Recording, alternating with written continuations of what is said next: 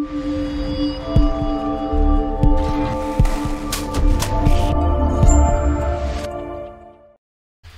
everybody, and welcome back to UE5BP Guru. Today we're going to be looking at loading in the loading screen, fading in and out. We're using the widget animations. So for example, if I press N, I've set it up to N because it won't work with the sleeping tutorial side of things. I need to fix that, but it will fade in, sleeping night, and it will fade out. So how we do that? Let's look at our loading screen. So all I've done, we'll come to that bit in a moment, is I've created an animation fade in and fade out. I'll create a new one. I'll just call it fade in 2 or fade in 1, whatever you want to call it. Fade it in.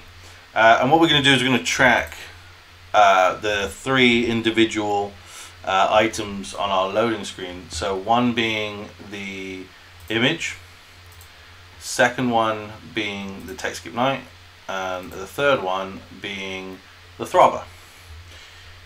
We then want to pick the individual thing we want to track. So for example, for the image we want to track mainly the opacity, so color and opacity.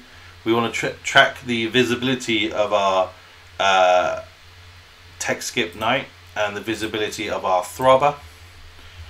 Then we want to go to about a second, and we want to add in a keyframe, which is this little plus section here. It's quite hard to see, but there's like a little plus symbol there, which we can tick for all 3 of those. And then we want to go back to 0, and we want to set everything to 0. So set the opacity, which is A, to 0. For the visibility, we want it to be hidden for both of these as well.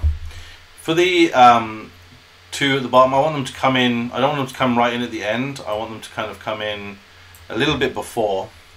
So what I'm going to do is I'm going to set up a new keyframe for both of these at about 0.8 and set them back to visible, like so.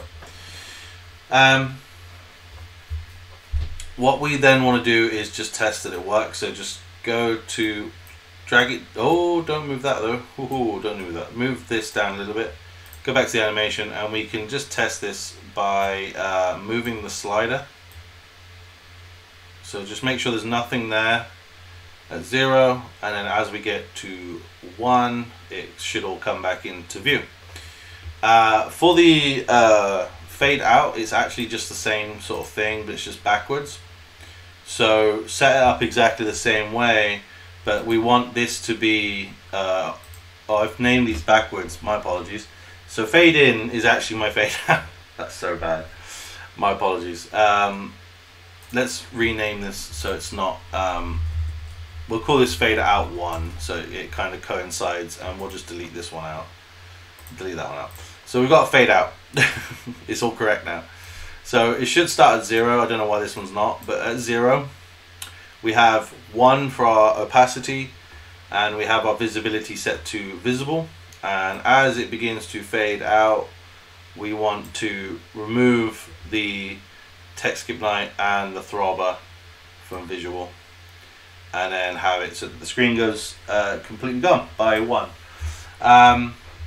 Now to play this, what we want to do is, now that we have our animations, is go into the graph. We want to get 2 play animation using widgets.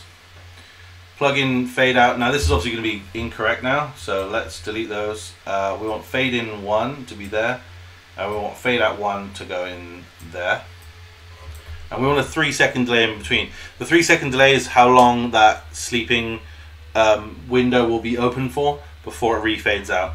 So let's compile, and then in my 3rd-person character, for me, I've just done N, create loading screen, and add to viewport.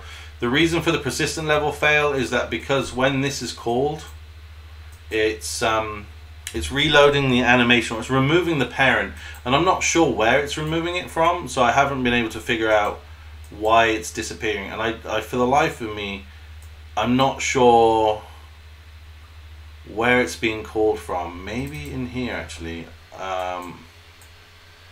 Nope, don't know. Really bizarre. I'm not sure where it's running from. but it's running from somewhere where the animation is just stopping as the level reload, like the level transitions, and I'm not sure, as I said, where it's calling it from. But it's obviously removing the widgets and recreating the player HUD. So I need to do a little bit more testing behind that. But hopefully I'll put it in like a future video where we work it out what's happening here. It could just be that I'm setting this is nighttime too soon. It might be that I need to run the delay in the bed and then call that is nighttime function in here instead.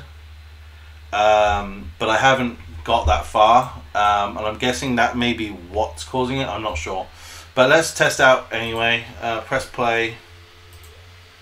Press the play. Oh, press the play button. Is it gonna run? There we go. And then if you press N, it fades in the widget, plays for 3 seconds, and then fades back out. And that's fading in and out widgets in a nutshell. You can do this for menus and just little messages, and you can play around with the animation styles as well. It doesn't have to be so much where it fades in and out. You can also have it location wise, so it like comes in off the side of the screen, like bounces in. There's all sorts of things you can do. So hopefully you found this useful. Apologies I didn't get actually set up to the skipping night. I'll work on that and hopefully do a little update video. But thank you so much guys for watching, and I'll see you next time. Take care. Bye.